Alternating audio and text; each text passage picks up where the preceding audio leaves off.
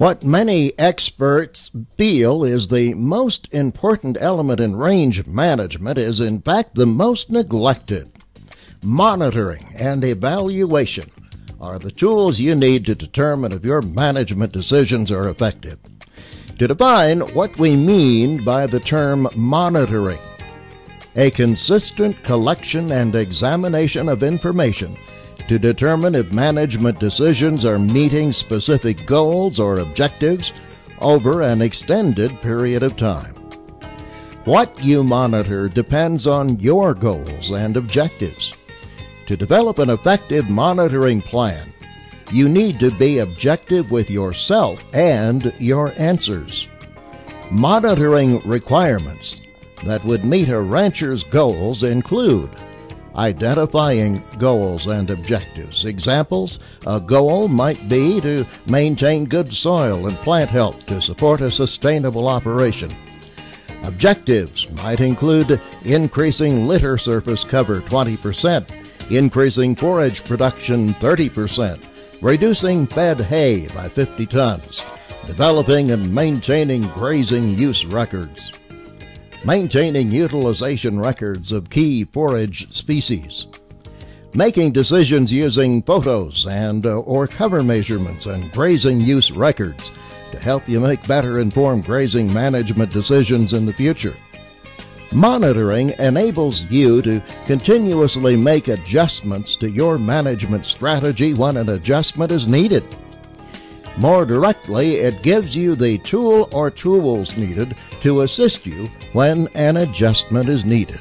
The reason I started monitoring is because when my grandfather gave over the management of the ranch to me, I changed some of the times of use of the native range, and I needed the native range was in really good shape at the time I took it over, and I wanted to make sure that it stayed in good shape. Positive changes on rangeland occur gradually over time and are often subtle. Negative changes can occur quickly and persist for years to come. Without a monitoring plan, you might not see the effects of negative changes until it's too late to adjust or correct those changes. The health of the rangeland can deteriorate well before you notice problems in livestock performance. Then it can take years for rangeland to recover. Now let's be honest. Human memory tends to fade with time. You really need to document with photos and or written records so that comparisons can be made. Rotating all this stuff around, with the pictures you can sit there and say, but it's working. It's like spraying weeds. It's working. And it does help you remember. It does. And then you got the proof, too. You can go say, well, look at this is what it looked like when we started, and this is what it looks like now, and we're running more cattle. Let's look at what on your rangeland, or perhaps tame pasture, should be monitored. What kind of plants are growing on your rangeland? Are they productive forage plants? Are they unpalatable or undesirable, or are they invasive weeds? Improving your grazing management over time will result in positive changes in desirable plant species and rangeland health. Productivity of key forage species can be affected by how many animals can graze in an area for a certain period of time without reducing plant vigor or animal health. You well know that healthy, vigorous, and productive rangeland is needed for the survival of your livestock business. Some of these pastures have been used a little hard in years past. They've been particularly horses on them can be a little hard on some of the grasses, and we wanted to improve the overall range. And by monitoring like this, we've been able to do that. And I think over time we've made quite a bit of improvements. We're seeing some of the species we wanted to get rid of slowly dying out, and the better grasses coming over time, and we've got our record now of just how that's happened. Livestock utilization monitoring helps identify the proportion of current year's forage production that is consumed by grazing animals. Take half, leave half is still a viable concept on Montana rangeland. Where to monitor can be tricky. But the best advice is to select an area where you want to see improvement and are willing to make some management changes to affect pasture conditions. Select a site that is fairly representative of the whole pasture.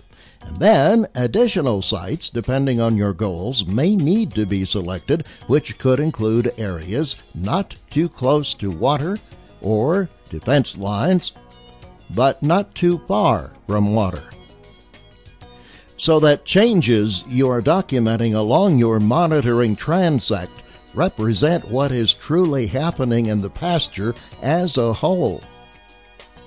It may take about an hour to set up a monitoring site the first year. After that, it just takes a matter of minutes at each site to take photos. After a site has been selected, record on a data sheet the pasture name, location in the pasture, maybe draw a general map, and any other pertinent information such as a description of the plant community, distance from roads, watering areas, etc. One example of how to set up a monitoring site: use a 100-foot measuring tape tightly stretched with between two pins or spikes. One photo is taken from each end of the tape to show the plant community in a landscape setting.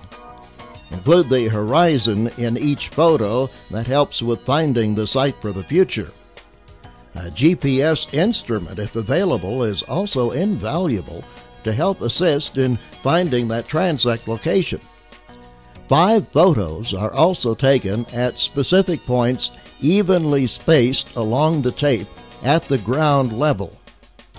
Using a 3x3 frame, could be made from PVC, metal, or carpenter's rules or other materials. A date sheet or photo board is set next to each of the 5 frames to show the name of the pasture, the date, the transect number, and a unique identifier for each of the 5 photos.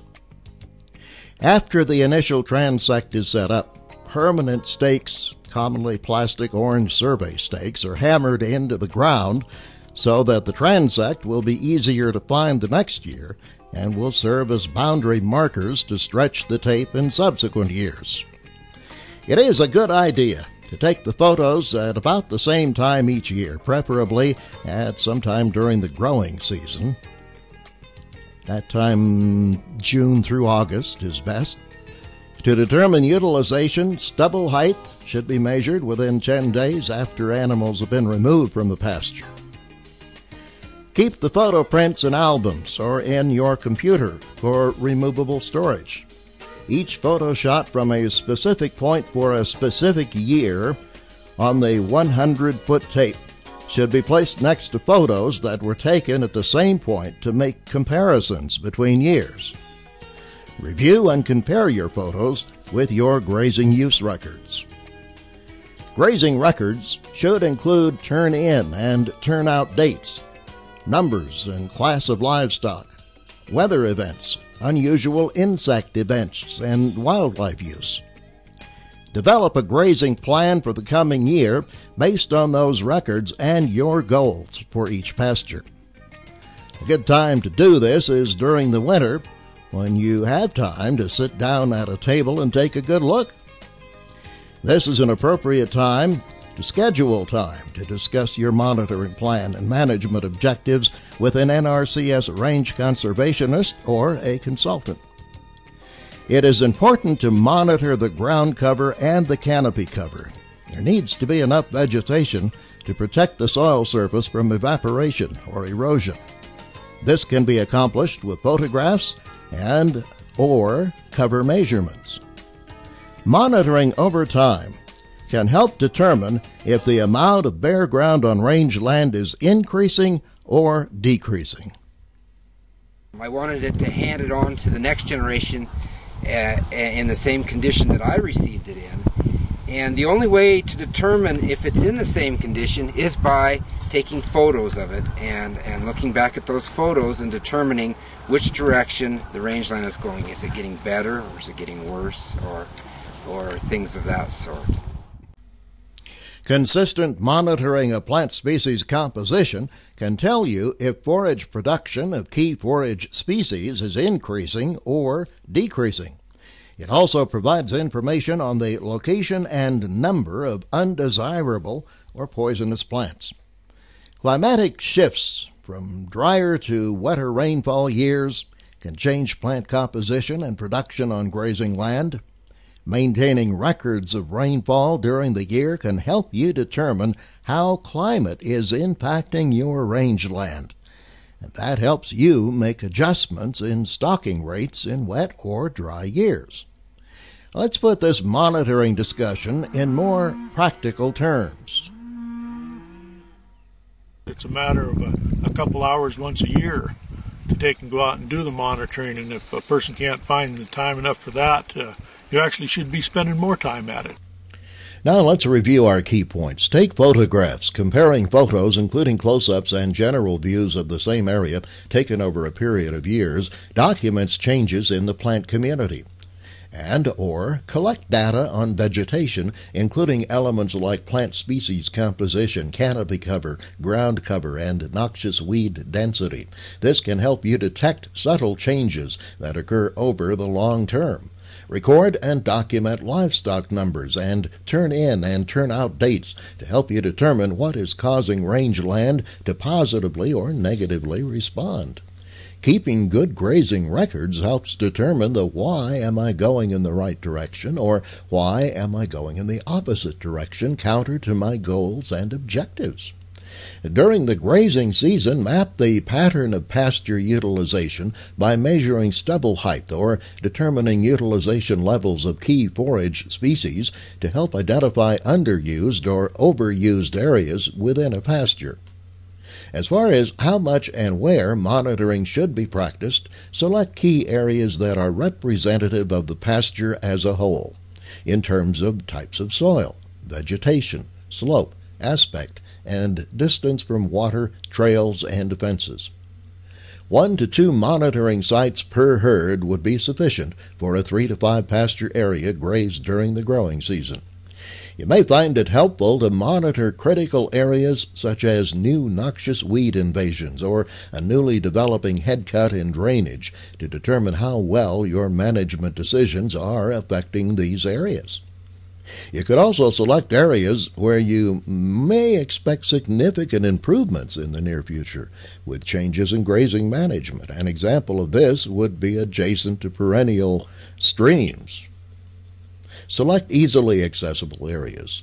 Remember to select areas that are away from those places that livestock tend to congregate, such as salting locations, watering holes, or along fences. To get started with your monitoring plan, set your overall vision and goals for your ranch, reflecting your personal values, desired landscape, and level of production. Survey your ranch with an eye toward current resource conditions and production. Relate this to what your desired vision would be. You may want to focus on problem areas where you clearly see the need for improvement. Identify your key monitoring sites and find what information is available on the history of grazing use on the property if this is unknown. Specifically, define what you want each of your key areas to look like in the future and set realistic goals or objectives. Make a commitment of your time. A rancher should set aside some time each year for monitoring and for mapping usage levels. A couple hours a year and then sit down during the winter when you've got time and get all those photos out. Lay them out and start looking at each one of these transects, and then you can take and really see it. It's just when you've got the time to take and do the studying and accumulate the data then and analyze it during the winter, that's great, but only a couple hours in the summer. It's not hard to take and get done at all. Select monitoring tasks that have specific objectives, making the process faster and easier. Use your monitoring documentation to make decisions prior to the next grazing season. Put a high priority on allowing yourself time to compile, organize, and interpret the monitoring information you gather. Well, we've definitely increased the production. of the ground, but the monitoring, I was doing it some before with the rotation at different time of year, hitting the grass, but the monitoring really, I guess, proves to you that it works, and that it turns around so quick. A good monitoring plan with appropriate follow-up can ensure the quickest route to reaching your goals. Technical assistance is available from the Natural Resources Conservation Service and the Montana State University Extension Service. There are also private consultants who can help with your monitoring efforts.